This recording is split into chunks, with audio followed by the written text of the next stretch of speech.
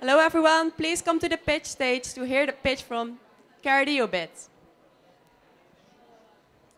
Good afternoon, my name is Hannah and this is Pilar, and we are representing the Carediobit team of KU Leuven. We will give you a short overview about our biosensor, and we are going to explain how we will bring our product to the market. So, what do we offer? Our general offer is a portable device for anti-proBNP detection in plasma coupled with a personalized service. But this we will explain later. So first, let's take a look at our team. Our team consists of 9 students with different backgrounds. We have been working in 3 different subgroups: the bioassay team, the transducer and signal processing team, each focusing on another topic of our device. The bioassay team was focused on all the biology for capturing the target molecule. The transducer team was responsible for the design of our device, and further, the signal processing team converted our signal into an interpretable value. So, what did we actually achieve?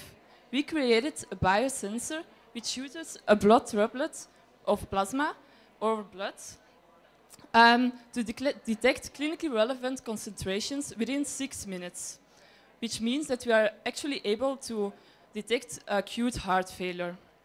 Therefore, we are using a 2-step assay with a simple rotating system that we completely designed and 3D printed ourselves.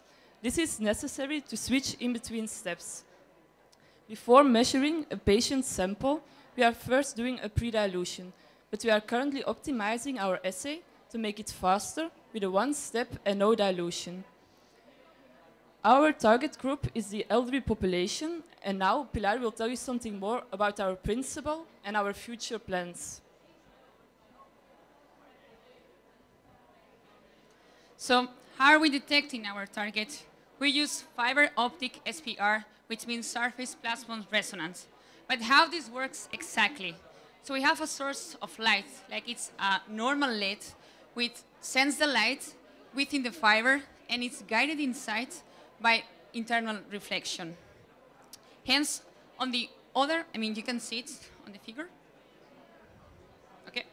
So, on the other side of the fiber, we have a gold-coated surface, and we have functionalized antibodies on the top. Those antibodies, they are going to grab out our targets in the surrounding matrix, which is plasma. Hence, we detect a change in the mass, which is translated into a shift in the reflected light. That is our signal. But since our target is quite small, we need gold nanoparticles with functionalized antibodies to gain some weight on the fiber and hence amplify the signal.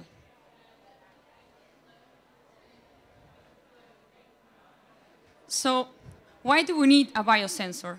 As you might know, the elderly population is growing worldwide, and in addition, they are a high-risk population for heart failure. On the top of that, heart failure diagnosis often comes late, and the first symptoms are uncovered, and they are linked with age. So here is where Carediobit comes in. We would like to achieve a sooner diagnosis, and we would like to perform a blood test on our device in our lab. Then the general practitioner could collect this information and adjust in a personalized manner for each patient the suitable medication together with some nutritional and physical activity aspects. So the next step we'd like to do is bringing our device into elderly care facilities. And then we would like to offer a quick and on-site follow-up. But we also like to target a broader public. So on that aspect, we are working right now on a miniaturized smartphone case-based device, which integrates an easy-to-use and disposable cartridge. And along with this, we are developing an app which can be used for the general practitioners to send the results to them. So in that way, we can offer a comprehensive system to monitor and prevent heart failure.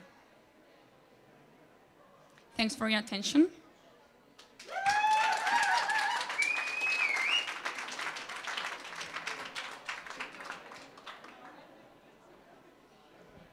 Are there any questions for this team? Okay, then thanks once again.